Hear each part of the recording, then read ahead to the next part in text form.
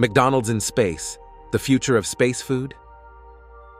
In the vast expanse of space, humanity's greatest challenge isn't just reaching distant planets, surviving the journey. As we push the boundaries of space exploration, one question looms.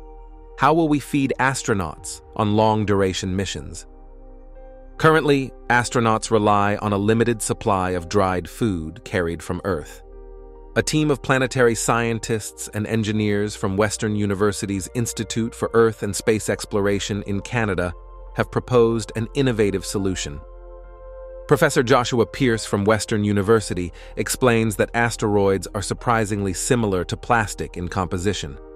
But can microbes eat asteroid material? The results, published in the journals Astrobiology and Scientific Reports, were promising. Their calculations revealed something astounding.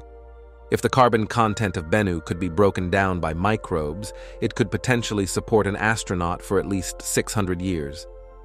However, as Dr. Wajan cautions, it is something that's still a long way away. If successful, this technology could revolutionize space exploration.